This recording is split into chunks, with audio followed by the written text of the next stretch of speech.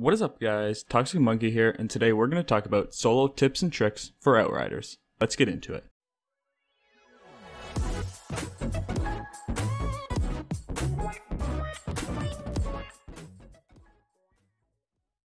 I know there are a lot of people struggling with the difficulty of Outriders, at least early on in the missions.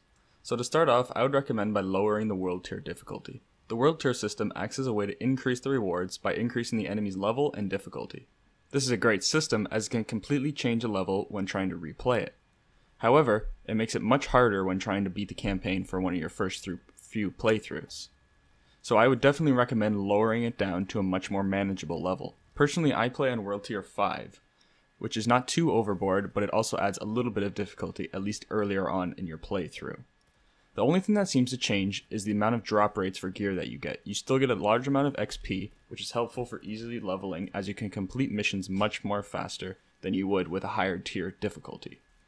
Outriders has it so it automatically ups your world tier each time you unlock one. However, this can be changed in the world tier system. I would definitely recommend doing this as you do not want to continually scaling up your world tier. It makes the game much more unenjoyable as it can be extremely difficult for your first few playthroughs when you're just trying to figure out your character and class and the best ways of playing the game for you. The next tip that I have is to sit back a little more and take advantage of Outriders' cover system. By using the cover system, you can easily clear out large amounts of adds with ease. You'll take little amount of damage and can easily progress through the campaign with little difficulty. As you can see in the video, I'm sitting back more and using long range weapons to clear out enemies. This is a great system and should definitely be taken advantage of in higher tier difficulty things if you are trying to play solo.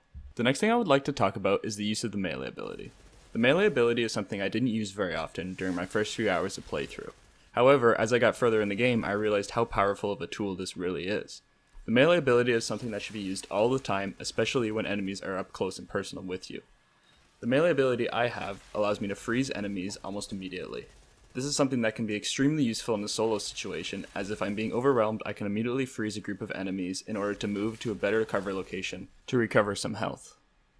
The final tip that I have may not apply to everybody, but if you have yet to choose your class and are still debating on which one to go with, I would recommend, if you're going to only play solo, choose the Technomancer class. This is a great class as it gives you a turret, which is essentially like another player. It can be used to distract enemies, while you can move to different cover locations and continue fire. The class also has some of the best healing abilities for survivability, especially in solo situations. This means this class is vital for any solo player as it can make the game so much easier when trying to progress through high tier world tier activities.